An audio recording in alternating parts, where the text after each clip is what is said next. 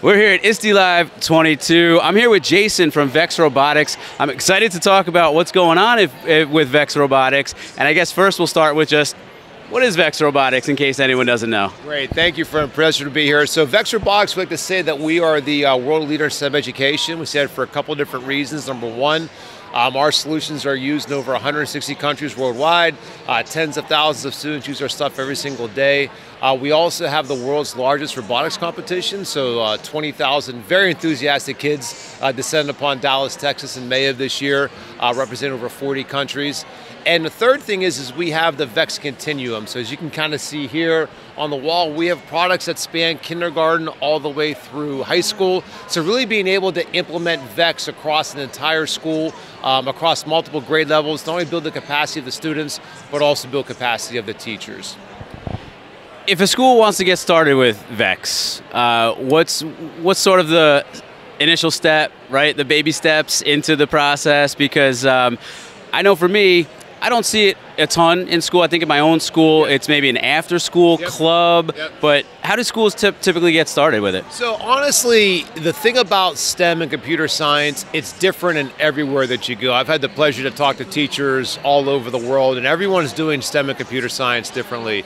You have a very enthusiastic teacher that wants to get started with the robotics team, and that's great. Or you have a visionary administrator, superintendent, or curriculum instructor that does want to implement STEM across K to 12 because they feel it's really important to be able to do. With VEX, since we're worldwide, we also have countries. Like Barbados is a great example. Barbados has a service-based economy, but with COVID, that of course shut down. They realized they had to transfer their economy to more of a knowledge-based economy. So they're implementing our solutions across all students across the entire country. So really, it just depends upon what your goals are, what you want to be able to do, and what you can actually implement and absorb as a school. Of course, teachers are being asked to do more every single day with everything that's going on. So the last thing you want is implementation fatigue amongst your teachers. So really, it's about what you're comfortable doing and what you want to be able to do. And what we try to do is provide a solution for you. If you want an after-school club, you want to do a summer camp, you want to roll out a semester worth of stuff, whatever it is you want to be able to do, we want to provide the answer for you so you feel comfortable doing that. How far has VEX come over the years, and where are you guys headed? I know, ISTE's usually a perfect time to kind of launch some things and talk about where the company and the product wants to go. So how's that working at VEX? So that's a great question. So VEX actually got started, our two founders, Tony Norman, Bob Mimlich, are two engineers. They actually got started back in the late 90s in Tony's garage mentoring a high school robotics team. So that's actually how VEX originally got started to where we are now with offices all over the world and everything I mentioned at the very beginning. What we've worked really hard the last couple years is building out our STEM continuum. So starting with VEX 1, 2, 3 with our very young students and going to VEX Go, VEX IQ, VEX EXP, and our work cell to build out that STEM continuum. What we're really focused on right now is building out a computer science continuum. So we developed VEX Code VR during the pandemic, which is our virtual robotics system, so teachers and students can stay connected to STEM and computer science during the pandemic. But it's been successful beyond what we ever imagined for it to do. So now we have teachers in schools using VEX Code VR. We want to continue now to build out that computer science continuum. I'll actually be at CSTA in July talking about the software developing to help transition students from blocks to text-based coding. It's called Switch. That's something we're really excited about. We're going to be doing beta testing with schools in the fall on that. So we're really excited about being able to build out a computer science continuum just like we've built out our STEM continuum for the last few years.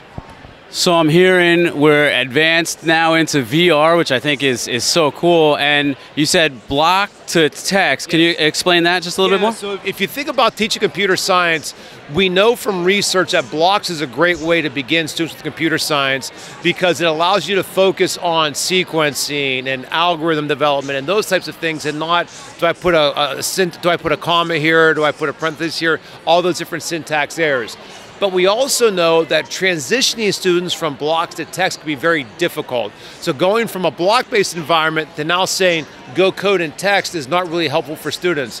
So we're building in VEX Code, our coding software, scaffolding for students so they don't just have to go into text, all on it. It's not a one transition. You have to go into text all on their own, but instead we can actually scaffold that process so they can go from blocks to text in a more scaffolded way. And we're really excited about that, working with researchers to be able to do it well and to be implemented correctly. And that's what I mentioned we'll be doing the beta test in the fall for that. I'll be presenting on that next month at CSTA.